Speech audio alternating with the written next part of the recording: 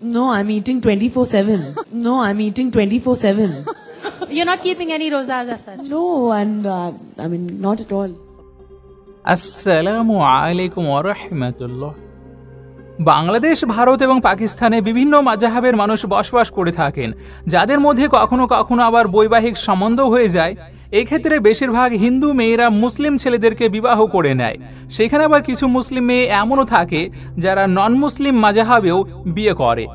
এমন ঘটনাগুলিতে বেশিরভাগ মেয়েদেরকে নিজের মাযহাবকে পরিবর্তন করতে হয়, কিন্তু আমরা জানি ইসলামে মাযহাবকে ছাড়ার অনুমতি নেই, যেই কারণে মুসলমান মেয়েকে বিবাহ করার জন্য অন্য মাযহাবের মানুষদেরকে মুসলিম হতে হয়, মানে ইসলামকে কবুল করতে হয়। কিছু কিছু ঘটনাতে এমন দেখা গিয়েছে যে স্বামী স্ত্রী আপন আপন মাযহাবে থেকে জীবন অতিবাহিত করে থাকে। তাদের মধ্যে একটি উদাহরণ হলো সাইফ আলী খান এবং করিনা কাপুর খান, আর এরা দুজনে ভারতের বিখ্যাত বলিউড সুপারস্টার। কিছু বছর আগে তাদের মধ্যে বিবাহের সম্পর্ক হয়েছিল, আর এই বিবাহ থেকে তাদের মধ্যে 2 বাচ্চাও হয়েছে, আর দুজনের নাম ওই মুসলিম মাযহাবের মধ্য থেকে রাখা হয়েছে।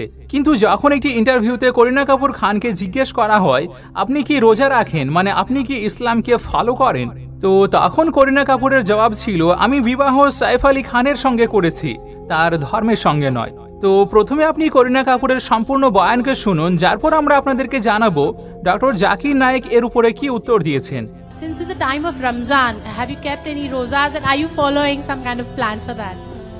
No, I'm eating 24/7. No, I'm eating 24/7. You're not keeping any rozas as such? No, and I mean, not at all. যেহেতু করিনা কাপুর খান হিন্দু মাযহাব থেকে বিলং করে থাকে আর সাইফ আলী খান ইসলাম মাযহাব থেকে, তো এদের দুজনের উপরে ডক্টর জাকির নায়েকের কাছে একটি প্রশ্ন জিজ্ঞেস করা হয়। প্রশ্নকারী মেয়েটি হিন্দু ছিলেন। তিনি জিজ্ঞেস করলেন, যখন একজন মুসলমান ছেলের সঙ্গে হিন্দু মেয়ের বিবাহ হয়ে যায় আর একই ঘরে ছেলেটির নামাজ পড়বে এবং মেয়েটি পূজা করবে, তাহলে কি এটি জায়েজ আছে না নেই? Why can't a Muslim girl get married to a non-Muslim guy and still follow Islam? মেয়েটির এমন প্রশ্নকে ডক্টর জাকির নায়েক খুবই গম্ভীরভাবে নিলেন, কেননা বর্তমান সময়ে এই উপমহাদেশে এমন ঘটনার খুবই বৃদ্ধি হতে দেখা যাচ্ছে। ডক্টর জাকির নায়েক উত্তর দিতে গিয়ে খুবই সুন্দর একটি উদাহরণ দিলেন। তিনি বললেন, প্রত্যেক জিনিসের একটি নিয়ম শৃঙ্খলা থাকে। ধরুন আপনার কাছে একটি গাড়ি আছে, যার একটি চাকা ট্র্যাক্টরের আর একটি সাইকেলের, তাহলে কি এমন গাড়ি চলতে পারবে? The logical reason, sister, is that in a car or in a vehicle, if one tire is of a bicycle and the other tire is of a truck, so will the vehicle run? But naturally no. All the 4 tires should be equal. Doctor Zakir Naik এই প্রশ্নের উত্তর দিতে গিয়ে কুরআনুল কারীমের একটি আয়াতকেও তুলে ধরেন। তিনি বলেন, সূরা বাকারার আয়াত নম্বর 221-এ আল্লাহ রাব্বুল আলামিন ইরশাদ করেছেন, মুসলমান কখনো মুশরিকা নারীর সঙ্গে বিবাহ করতে পারবে না যতক্ষণ পর্যন্ত সে ঈমান না নিয়ে আসবে। সেখানে একজন ঈমানদার নারী হোক না কেন কতই না কুৎসিত, সে একজন মুশরিকা মেয়ের থেকে উত্তম। যেখানে আবার মেয়েরা মুশরিক ছেলেদেরকে বিবাহ করতে পারবে না যতক্ষণ পর্যন্ত সে ঈমান না নিয়ে আসবে। একজন মুমিন মানুষ উত্তম, সেখানে সে কতটাই না দেখতে খারাপ হোক, তার থেকে যে আল্লাহর স্থানে অন্য কাউকে শরীক করেছে, মানে যে শিরক করে।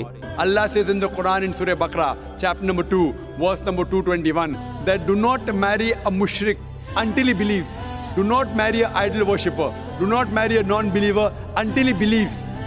Even a believer, even if he's a slave man, even if he's a bondsman, he's far better than a non-believer, than a mushrik man, than a non-Muslim man, even if he allows you. Doctor Zakir Naik এই আয়াতটি নাজিল করার কারণ বলতে গিয়ে জানান যে, যদি আপনি আল্লাহ তাআলাকে ছাড়া অন্য কাউকে পূজা করে থাকেন, অন্য কারোর ইবাদত করে থাকেন, তাহলে এটি অনেক কঠিন গুনাহ।